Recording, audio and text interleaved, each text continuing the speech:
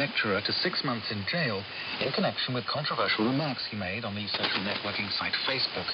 Last year, Ruhul Kondakar posted comments implying that he wanted Bangladesh's Prime Minister, Sheikh Hasina, to die. He's now been convicted of contempt of court after refusing to return to Bangladesh from Australia in response to a court summons. Police in Lebanon say that more than 70 truckloads of sand have been stolen from a beach in the southern world. The Phoenicians and Romans have left their mark in temples that teeter on the edge of the sea. Its sands have seen the rise and fall of empires.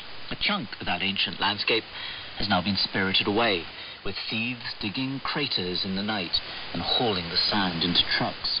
One of the holes they left is 100 meters long and 7 meters deep. The sand is an expensive commodity. You're listening to World Briefing, live on the BBC World Service with me, Maddie Savage. In just a few moments, we'll be crossing to the court in London, where 2 men have been jailed for one of the most high-profile racist killings in the UK in the past 2 decades. But we begin this programme in the United States, where voting to decide who will go up against President of Iowa, where supporters of the Republican Party were the first to go to the polls on Tuesday. Political commentators were biting their nails as the results came in, and the results couldn't have been much closer. It was announced by the chairman of the Republican Party in Iowa, Matt Strawn. With 1,770 precincts reporting, Governor Mitt Romney received 30,015 votes. Senator Rick congratulations to Senators Santorum for a very close second-place finish and an excellent race here.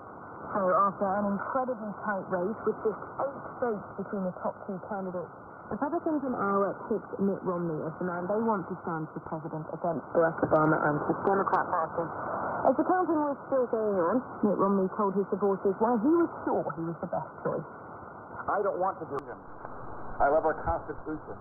I love our land. I love our people. I love the fact that this is a land of opportunity.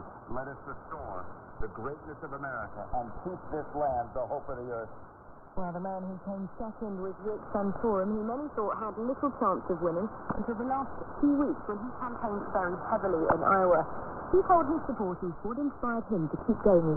381 town hall meetings and speeches.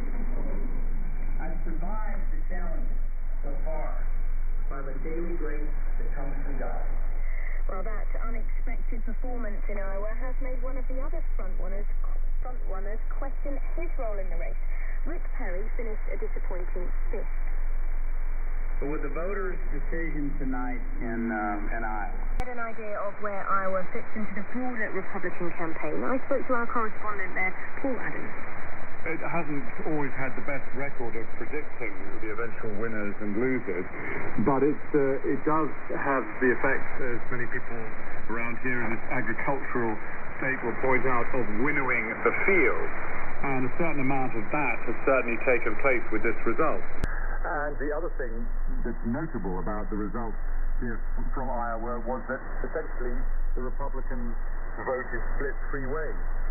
Mitt Romney, the sort of moderate centrist candidate, Rick Santorum, representing the Christian conservative right wing of the party, and then Ron Paul, the eccentric libertarian candidate, also took a substantial month. Well, I think there is a strong likelihood that Rick Perry will drop out before the next contest, and that is New Hampshire in a week's time. He has already cancelled campaign appearances there, and then the campaign after New Hampshire swings down south to South Carolina, another state like Iowa, where there are large numbers of Christian conservative evangelical voters.